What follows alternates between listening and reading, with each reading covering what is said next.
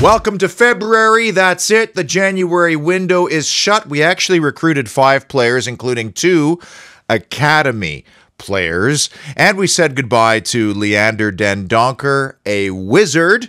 And what's interesting to me is that 4 of our new recruits have 4 really interesting attributes in common. I love me a good recruitment profile. I love it when Monchi gets his men. Let's review Aston Villa's January transfer window.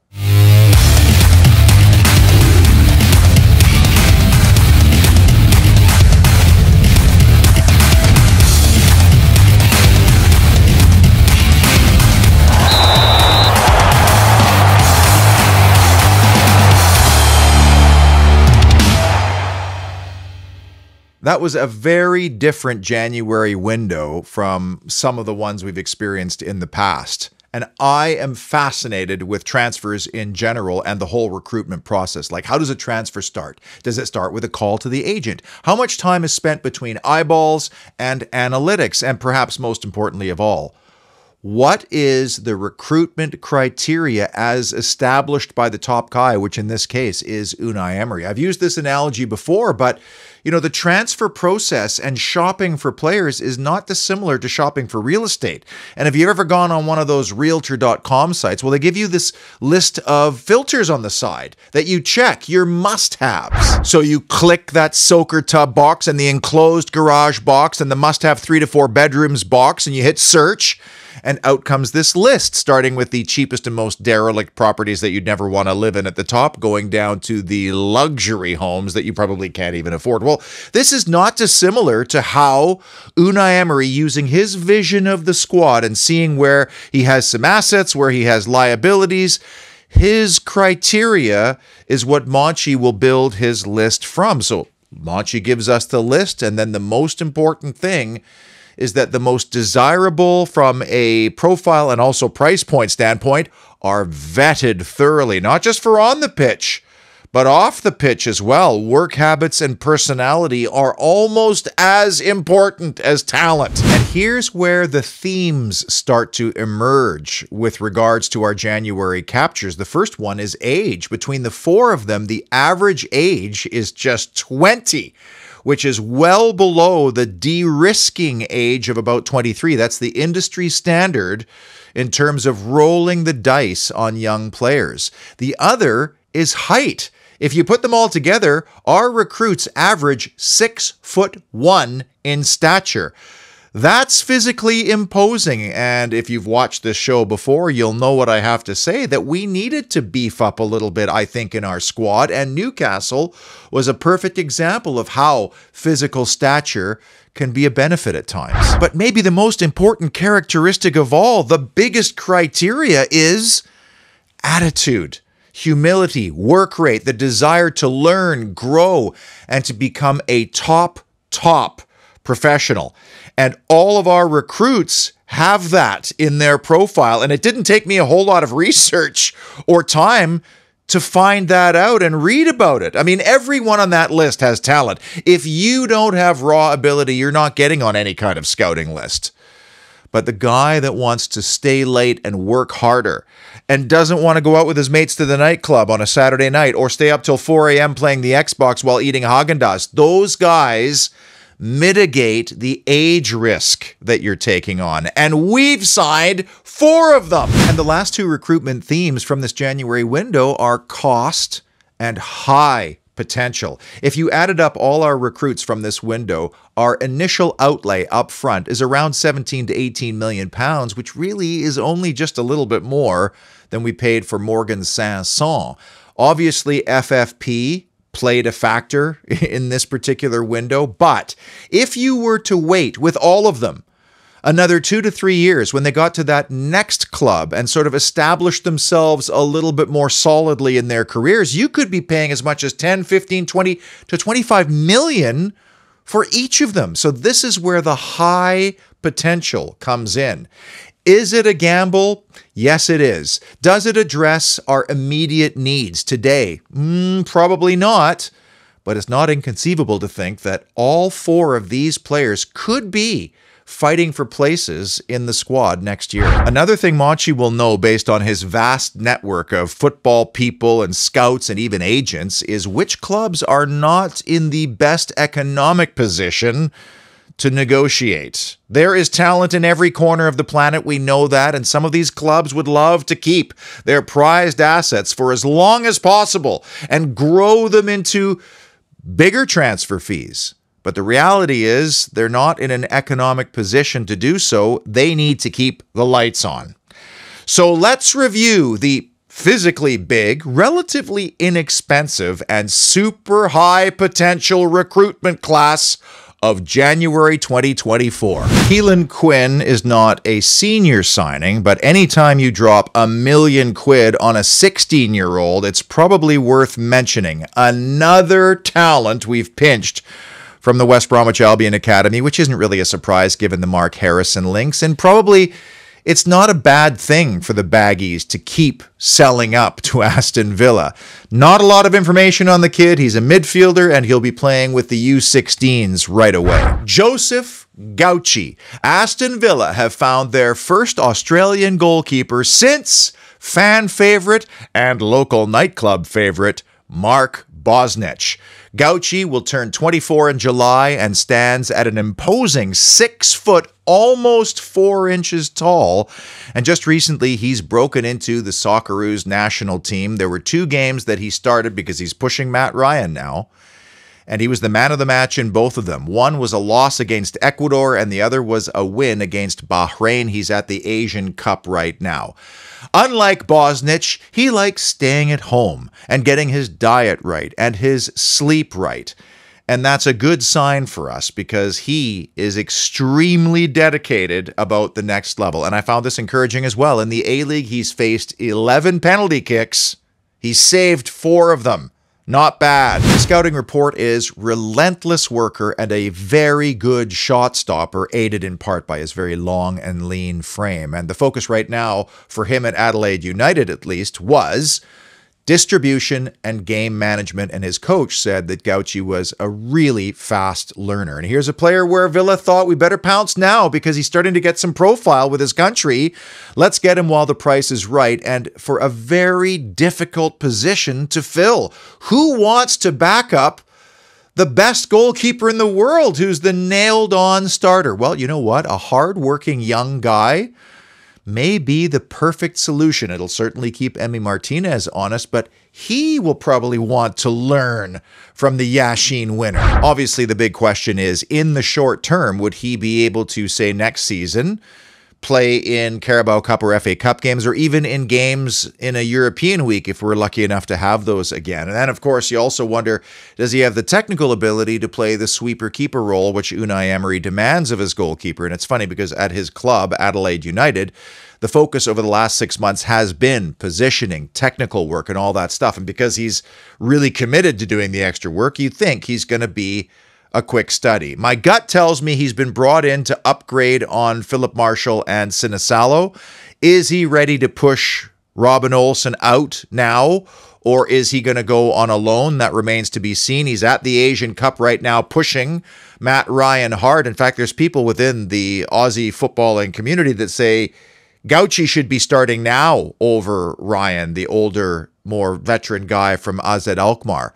And if you're the starter of Australia, you're not a slouch. Left fullback Lino Sousa, only just turned 19, and yet another recruit from the West Bromwich Albion Academy who can represent England, which he has at the youth international level, or his birth country, Portugal. Signed and immediately sent on loan to Plymouth Argyle. It'll be fun to watch him there. We seem to have a good relationship with Plymouth Argyle. And the book on him is that he has as much potential going forward and causing nightmares in the front third as he is solid defensively. But since joining Arsenal in 2022, and despite a whole lot of buzz around the player, he really didn't get an opportunity. An Arsenal player not getting an opportunity and then joining Aston Villa. I wonder if that's ever happened before. It's not really common to have U16 players playing 2 years up in the U18 academy levels, but Sousa did, and with great effect at West Bromwich Albion before moving to Arsenal. And everybody says the same thing about this guy. He's got a beautiful left foot. He is extremely athletic, and whether you're a scout or a coach or anybody who's come in contact with him, they all say he is destined for big things, and they've been saying that since he was 15 years of age. And another 6-footer who will be familiar to some of the Villa staff, Mark Harrison and company, and of course some of the players too, Rico Richards and now Morgan Rogers. So that might help him assimilate if he does start next year with the senior club. Now, Arsenal is no poor selling club by any means, but their hand may have been forced a little bit on this one because Sousa's deal was expiring this summer, and who knows if Arsenal's a little bit up against it FFP-wise right now. Their focus obviously is on challenging for a title. So here's where maybe Monchi, understanding the economic situation, took some advantage. And by the way, we signed him as an academy player, which puts him in a different folder, in a different spreadsheet, keeps him away from the FFP business, while he now goes and plays men's football for the Pilgrims. Kosta Nedeljkovic, who just turned 18 in December and 6 foot tall, and believe it or not, even at just 18, he could be playing and even starting with Serbia this summer in Germany. He is a regular starter now for Red Star Belgrade, and he was a starter in the Champions League against Young Boys and most notably Jack Grealish and Manchester City, where he got 78 minutes and he kind of neutralized Jack Grealish in that game. The goals didn't come from his side of the park, but what I find incredible about him is his pace. He clocked 36.4 kilometers per hour in a match this season, which puts him in the Kylian Mbappe class of pace. The book on this cat, apart from his pace, excellent dribbler, excellent deliverer of the ball, either in open play or from the dead ball, but most importantly described as the quintessential modern fullback, which is a specialist position now, because what kid wants to be a fullback? They either want to be a goalkeeper, a number 10, or a striker. Who wants to be a fullback? And this guy is committed, so he understands the part going forward as well as the defensive part, and he is smart and loves a duel and a physical challenge.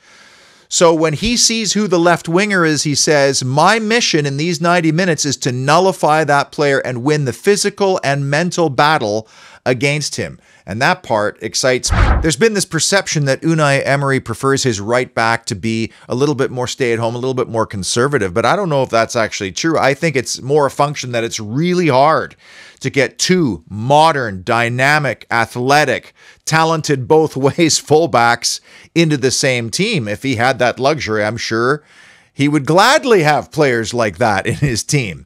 What really impressed me the most, though, about Nedeljkovic is that the 21st Group, which is an analytics firm that ranks athletes around the world, well, they had him as the number 4 right back in all of Europe for players born 2005 or later. The 21st Group is a reputable firm. Think about that for a minute. Think about all the teams in Europe, in all the leagues. That's a lot of right backs. And ours is ranked 4th out of all of them from 2005 and later. So hopefully he finishes the season with a stormer at Red Star, then gets selected and plays for Serbia during the European Championships in Germany. And then there's no reason to think that he couldn't come into our squad and compete for at least a place in the squad and maybe even a starting opportunity. And by the way, if he goes and does play for Serbia this summer, and he does well, his price will inflate. And we've stepped in and jumped the queue and said, no, even at 18, we're getting you now. £6.4 million is the total package. But that might be a snip. Imagine if he does do really well this summer and he gets the opportunity. Monchi's people said, go get him now. Morgan Rogers, 6'3", turns 22 this coming July and can play 9, 10, or 11. His versatility is one of his key attributes, and that's probably why it didn't really work out for him at Manchester City. A guy that can play multiple positions, probably has good footballing IQ. Pep wants you in this little tiny box of one thing. He did thrive at Lincoln City, even as an 18-year-old. And he also thrived during cutthroat relegation battle type games with Blackpool. This guy had his youth at West Bromwich Albion. This is a theme, of course. But even at 5, they were calling him a prodigy, which is a little bit gross. I hate that. But the coaches from that time were saying when he kicked a ball, it made a sound that we had never heard from 5-year-olds before. And he always played like 2 to 3 years up in his age group. And with all those West Bromwich Albion connections, again, comes really good character references for this player. It's virtually impossible to say today if Rogers is our prized asset from this window, even though we've paid the most for him, because Kostin Nedeljkovic is rated so highly in his position. Only time will tell. But there's so much to like about this player, not just on the field, but between the ears as well. And how long have we been saying that Villa struggles at times against a low block? Well, Rogers' thing is to play in tight spaces. Great technical ability. First touch is beautiful. Loves to receive a pass, even in a crowd. Great on the half turn. And he wants to set up chances. I think he probably enjoys creating opportunities as much as he does finishing them. I rewatched the Middlesbrough FA Cup game just to see what all the fuss was about. And kind of there wasn't any, because Middlesbrough only had 38% of the ball in that game. He did test Emi Martinez in the first half with a good strike. But it was the same situation again at Chelsea a few days later, a game in which he scored actually quite a nice goal. But if you're without the ball, there's things to see there as well. And frankly, in the Villa game, he was playing on the right side of the front three. And yeah, he was out of possession a lot, but your job there is to get into the right position and then be patient and not turn the ball over when it comes your way. And to me, he looked very mature doing that. The biggest thing, though, that he has to improve and change quickly is that there's a tendency to want to play that killer pass every single time. And personally, as a young player, I would rather have a guy that's like that and has the guts to do that rather than the one that is always turning the ball negative. But in the championship, he turned the ball over a lot. Like, I think top 10 in the championship. And this is why Unai Emery might be perfect for him, because you know Unai's shtick: manage moments, manage the game. But as I alluded to earlier, maybe the most important attribute to Morgan Rogers is something you can't quantify through scouting or through stats, and that's his attitude and his behavior. This is a young guy who acts like a top professional and is dedicated to growing and becoming better. Not a surprise that he comes from a solid family, but that makes him an absolute dream to work with if you're a coach or if you're a teammate. And every time I see him talk now or I read about the guy, I get really strong Ollie Watkins vibes, don't you? Mature, confident, professional, hardworking, dedicated, all those good words. And those guys generally tend to advance. And that's not even the most exciting aspect of Morgan Rogers, to me anyway. I found it very cool and interesting that the Rogers family is very tight with the Bellinghams. And Morgan Rogers is besties with Cole Palmer from their Man City days. So you've got Jude and Cole, two players who have gone on this meteoric rise as young guys and established themselves in top environments. That is extremely rare. The majority of players are slow burners, and that's what Morgan Rogers is. But Jude Bellingham is a nailed-on starter for England this summer. Is Cole Palmer going to make that squad? He might just, and maybe this will be his coming-out party this summer. Who knows? But are you telling me that Morgan Rogers wouldn't do anything to join those two guys as part of the senior England setup? In fact, he wants to be the guy that plays between them and sets up Cole Palmer for goals. And you know, sometimes take a high potential player and then surround him with other really high caliber players, like an improvement for where he came from, in a more challenging environment and with a very detail oriented and clear visionary manager. And you know what? the opportunity is there for him to excel. I mean, the Premier League will be an adrenaline rush all by itself. And then to be back in a familiar area with some familiar faces around in terms of teammates and former staff, I don't think it's unreasonable to expect that Morgan Rogers is going to contribute in a meaningful way before this season is over. And very quickly, on the outbound track, you have Josh Feeney and Tommy O'Reilly about to start their Spanish adventure at Real Union. I can't wait to see how they make out, and also, how much value there is in this club cooperation network. Leander Den Donker, a handy player for us, but on high wages, and he just wasn't playing. I hope he gets that chance at Napoli. That's a great move for him. But we also had to say goodbye to a wizard. Oh, Bertrand Traore, so often injured, but he also probably scored 3 of my favorite goals in the past probably 10 years. Turning Sam Johnson into a stone statue at the Hawthorns a couple of years ago was iconic for me.